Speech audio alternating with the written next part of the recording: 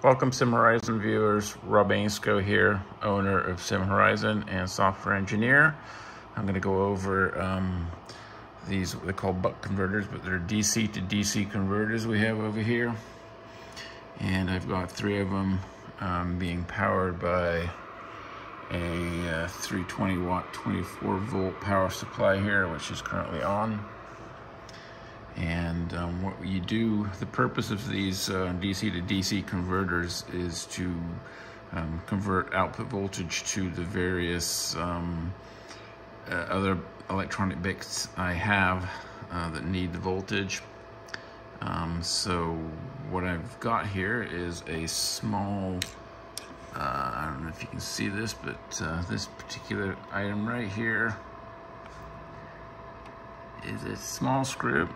And this screw you can use to adjust the voltage or the output. So it's got 24 volts coming in, and the output I want to set for this particular line is going to be 5 volts, and it's going to feed a sensor, a flow sensor and a temperature sensor. And I've got this hooked up right now to a multimeter.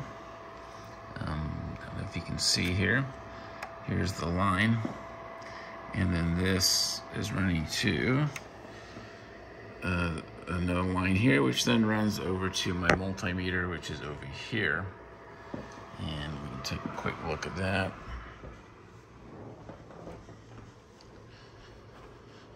So here's my multimeter. It's showing 5.1 volts. I want it to be, that's pretty close to where I want it to be, 5.1. I've also got that digital multimeter hooked up to my computer over here. So I have another computer here, and it's hooked up via LAN, as you can see there. And if you take a look at this screen here, that's the software version of my digital multimeter. It's showing me what the voltages are. So if I go over here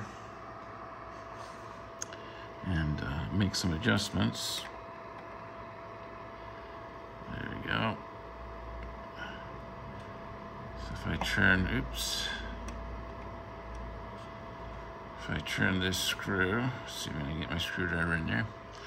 All right, so when I turn this screw, I'm going to adjust the voltage here. You can see I go down. I'm turning this screw up, and the voltage is going up. There we go, 5 volts. That's pretty close to what I want, so I'm going to leave that there. Now I'm going to repeat this process for these other items over here. This is going to be output to the main circuit board, which is an Arduino. It's going to control other functions such as the pump, the chiller, vapor chiller pump, and fans, and a few other items. So I need to adjust this particular voltage to 12. So let me go ahead and hook that up. Okay, so I've got this other line here. This is my Arduino circuit board output voltage, and that's actually going to be in the second DC to DC converter here. So I'm going to go ahead and adjust this. If I can get my screw in there. Adjust this output by turning this screw, and I'm going to check what I've got over here. So I need this to be 12 volts. So I'm going to go ahead and adjust this.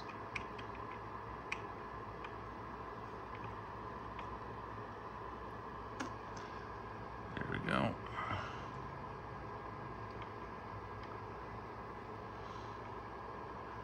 Let's get this down to 12.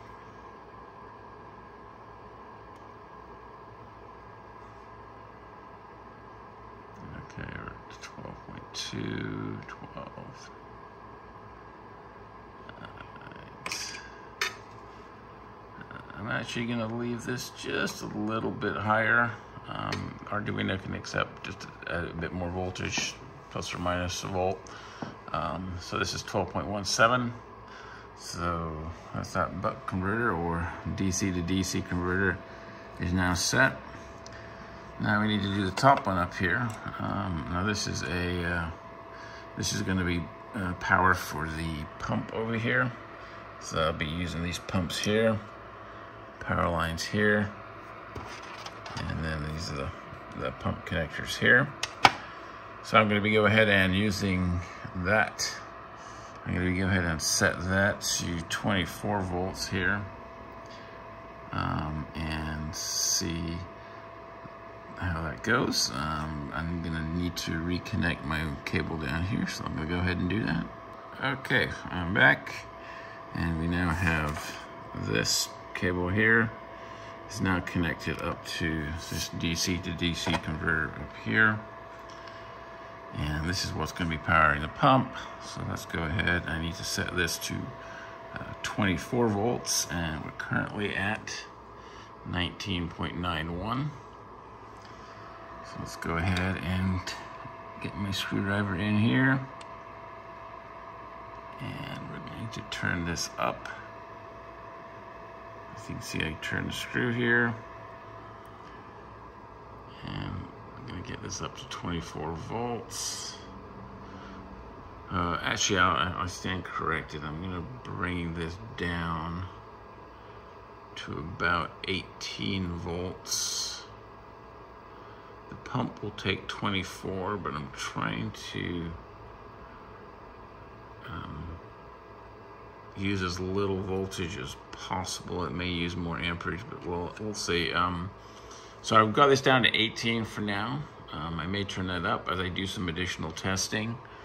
On the pump flow here, it's got a lot of line to go through, so I may end up turning that voltage up, or I may end up turning it down depending how well it does getting through the or feeding the water through a long line of tubing and up into an external computer.